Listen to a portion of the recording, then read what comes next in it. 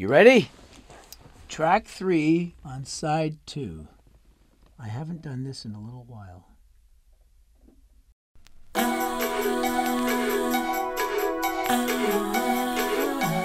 Oh yeah. The cowbells. The Jerry Marotta cowbells. Yeah.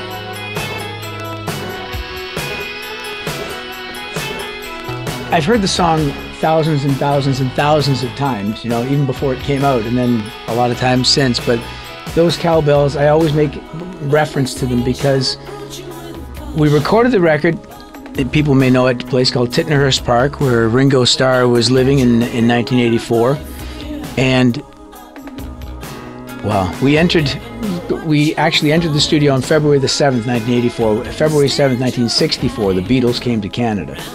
So 20 years to the day we entered, and David Tickle, the producer, he loved this song among the demos that I had, and he said, I just think that title, Strange Animal, is fantastic, you know, and I agreed. I thought, well, that's great.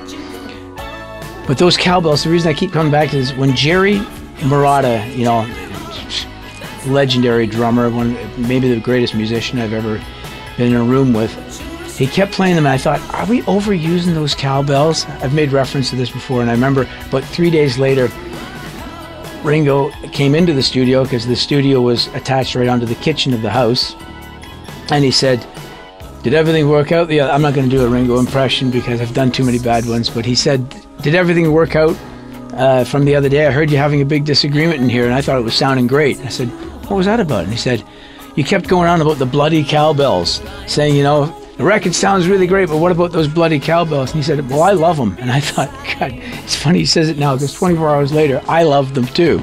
You know, so I had to, like, I'm retracting, going, no, more cowbell. It was the first time that phrase was ever uttered, by the way. So, and then Jerry and I doing those background vocals of the ooh, ah, ooh, ah. Yeah. Tremendous.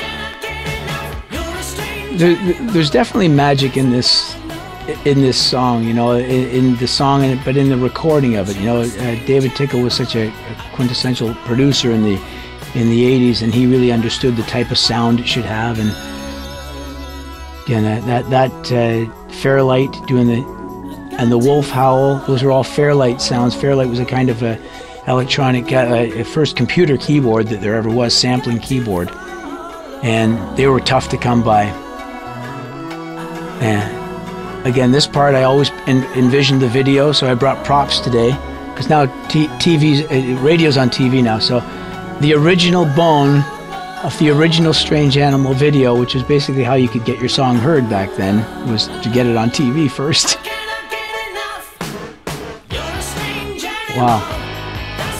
This section of the song here, as Tony Levin begins to really open up on the bass, I remember in the studio that, because he was overdubbing this bass part right here, where he starts doing those slides, he was playing sitting down, and then suddenly he just burst up and started completely going into that whole section. If ever anybody's seen Tony Levin with with Peter Gabriel or with any of the acts he's ever played, he's an intense individual to watch when he's playing, and he was so animated suddenly at this whole section of the song, and he was just, I was so, yes, I was knocked out with it.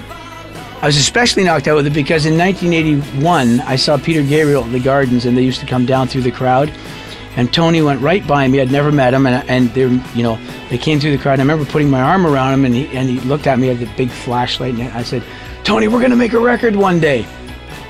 And we made this record together. That actually happened. And God, this is the same place where John Lennon made Imagine. He built this home studio.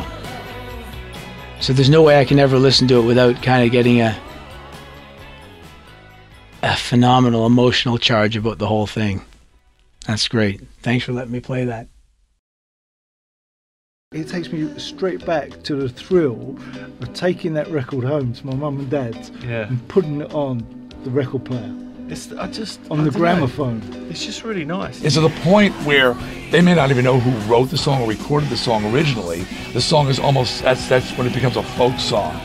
You say, we're not going to take it, and people know to answer, no, we ain't going to take it. That's the response.